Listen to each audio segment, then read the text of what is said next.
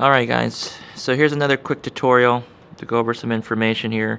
So again, this thing here is the top LCD screen, and it helps show us information.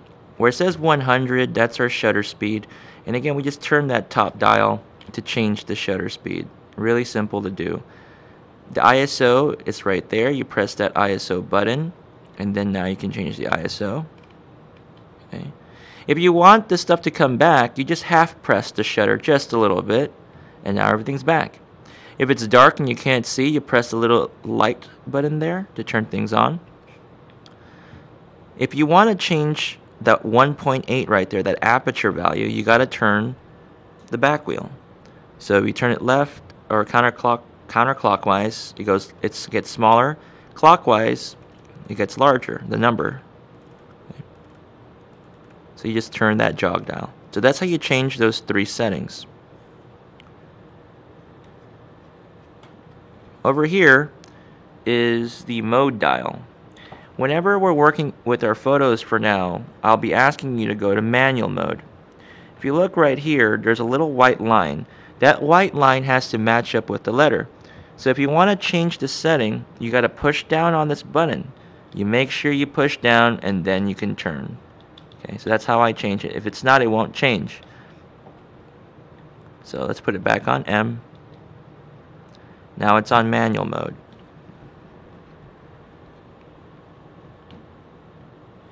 Other things to keep in mind.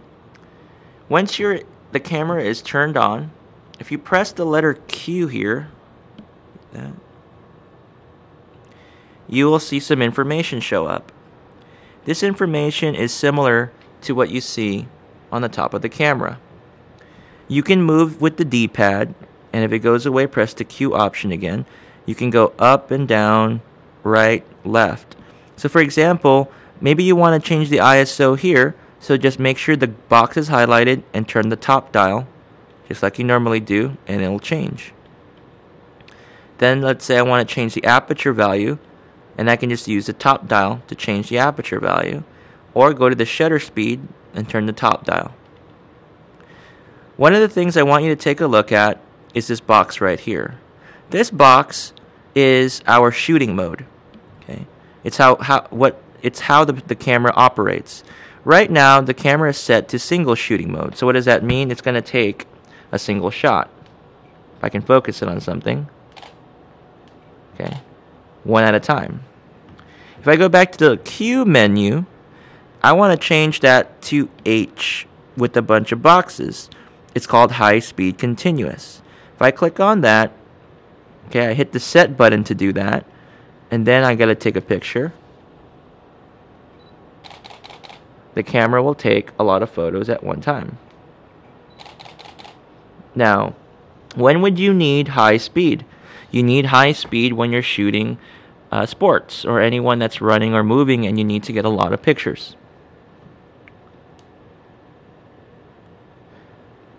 Next, let's keep moving along here. If there's a little camera right here, that is a level. If you click on the set button, it'll show you whether the camera is leveled or not. So technically, this table is not leveled. When the lights turn green, when the color turns green, it means the camera is leveled. It's a straight straight line. Go back to the Q menu. So I'm going to half press, it says press the menu button to go back, so I'm going to press the menu. Next thing I want you to see is this one here. Now this might say something else, but I want you to go to this very left corner box. Oops. If things go away, just press the Q button again. The one shot, let's click on that one. It might say something else.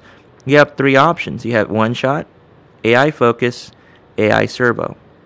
If you're shooting sports, you want to be on AI servo, or if you're shooting anything that's moving. In most cases, when you're shooting portraits of people not moving, let's press the Q option again and click on the AI servo, press the set button. You're going to use one shot mode. So when you're shooting just a portrait, go to one shot. If you're shooting something with sports or movement, press AI servo. AI focus is in between. It does both. It can shoot one shot and it'll turn to AI servo depending on the situation. So that could be a good one to use. But I prefer choosing one shot or AI servo depending on your situation. This one here is the metering system. This should probably be on evaluative metering. So there's a few options, and I will talk about this more later on, but this is the camera determines how to meter for the photo. However, if we're in manual mode, this really doesn't matter, but we should leave it on evaluative metering. This option here tells you to change the file size. You have some options, but right now I want you to leave it on JPEG L. We'll talk about RAW later. RAW is a file type that contains more data and allows us to correct the photo better. Next is the exposure compensation. But again, because we're in manual mode, we don't really need to worry about this. But if we decide to do auto modes, this might be something to consider. Then there's a standard picture profile here, and this will affect the picture and how it looks at the end. I would just leave it on standard. Actually, that's the profile. This is the picture style. So right now it's set on standard, and we can change it depending on what we're shooting, but we're going to leave it on standard mode. Next, if we half press the camera, it's back to a shooting mode. I'm going to press the menu button. Okay, menu. Actually, let's press the little playback button down here. If you press that playback button, maybe you want to zoom in on the photo. To zoom in, you're going to click here on the top right there to zoom into your photo for the plus sign, and the one on the left is a minus sign. So that's a good way to check. You just turn the wheel to go left and right in your photo. So if you took a bunch of photos, just move the wheel left or right. If you want to move to a bunch of photos, you turn the top dial. That'll jump 10 pictures at a time. But if you just want to move one photo at a time, move the back wheel. And that's how you zoom in right here. Another one, the menu option. If you go to the first yellow wrench, the option for formatting is there. You'll want to click that usually when we're done with our session, but don't format unless you need the files. If you click format and you click OK, it'll delete all your pictures. Don't do that. You only want to do that once you know you've transferred your data or I've asked you to format it. So that's how you do that.